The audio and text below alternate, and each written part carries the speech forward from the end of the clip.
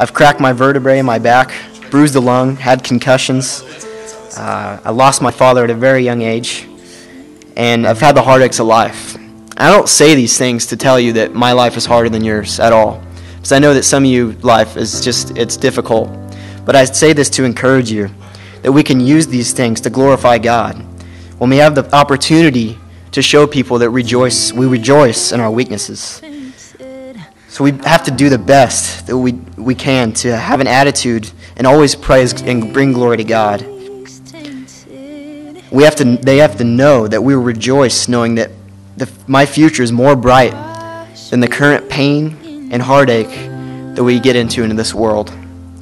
I don't know why bad things happen in this world. I do know that our pain is to promote an attitude of Christ that never gives up for His glory.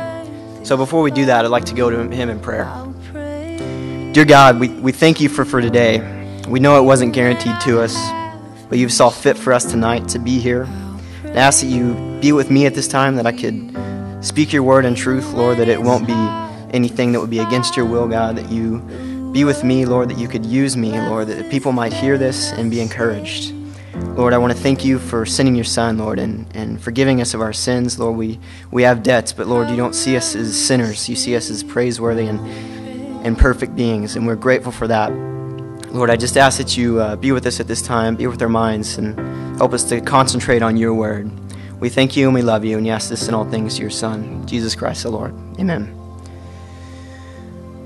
Yeah, so I'd like to talk to you tonight about glorifying God in all we do, putting Him first in our lives in a way that is noticeable to people around us, in a way that has an impact on people around us, one that says, there's something different about that person. When you see that person, does he reflect Christ? Does he bring glory to Him? One that has an impact on people around us that can lead them to Christ. When they see us, that could really impact them. We are clearly instructed to bring glory to God in our daily lives. There are examples all over the Bible that tell us to do so. Even if there wasn't, don't we have plenty of reason to do so? Christ became man and bore the sins of the world, so we should have plenty of motivation to bring glory to Him. In Isaiah 43:7, we see that the Lord created us for His glory. Everyone that is called by My name, whom I have created, for My glory. I have formed him, yes, I have made him. And in the first letter to the Corinthians, chapter 6, verses 19 and 20, Paul tells us that we are not our own. We are God's, and that we are to bring glory to Him. Or do you not know that your body is a temple of the Holy Spirit who is in you, whom you have from God, and you are not your own? For you were bought with a price. Therefore glorify God in your body and in your spirit, which are God's.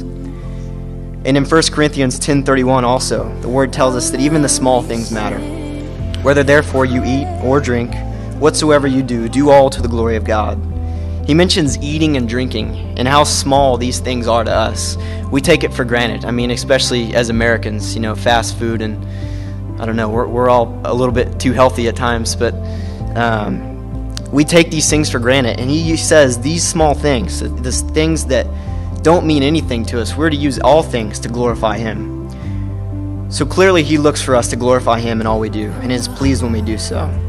So how can we glorify the Lord? Well, I have an idea on a few things, and I'd like to talk to you about those tonight. Another huge way, and maybe one of the most important ways we can glorify Christ, is through our attitude. Charles Swindoll wrote these words about attitude. The longer I live, the more I realize the impact of attitude on our life.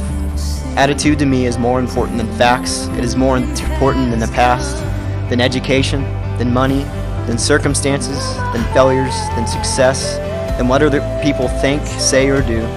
It is more important than appearance, giftedness, or skill. It will make or break a company, a church, a home.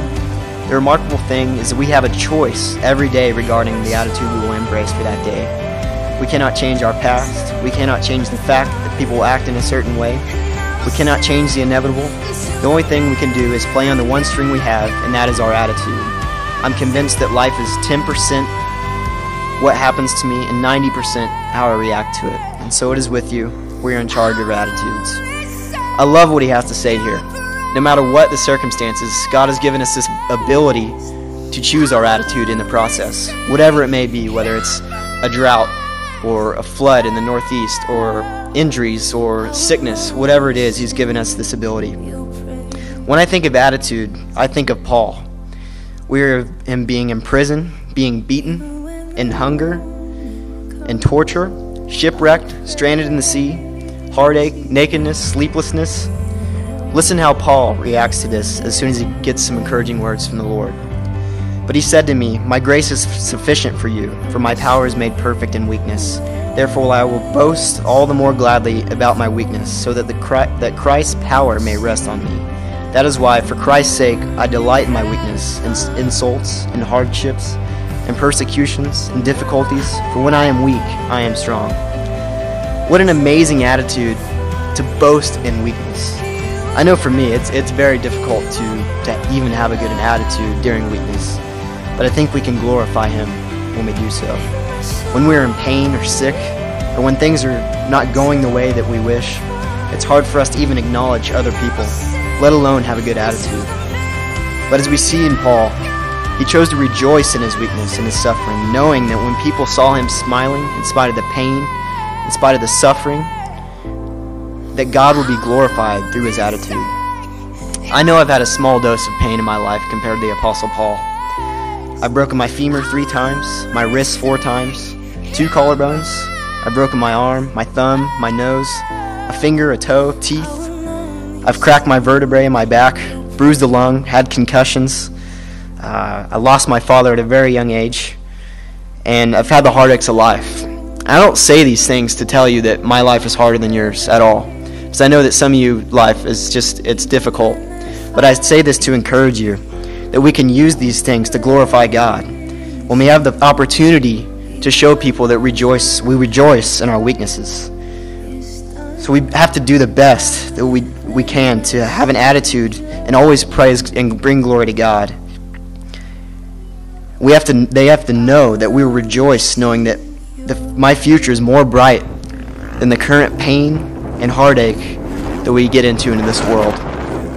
I don't know why bad things happen in this world. I do know that our pain is to promote an attitude of Christ that never gives up.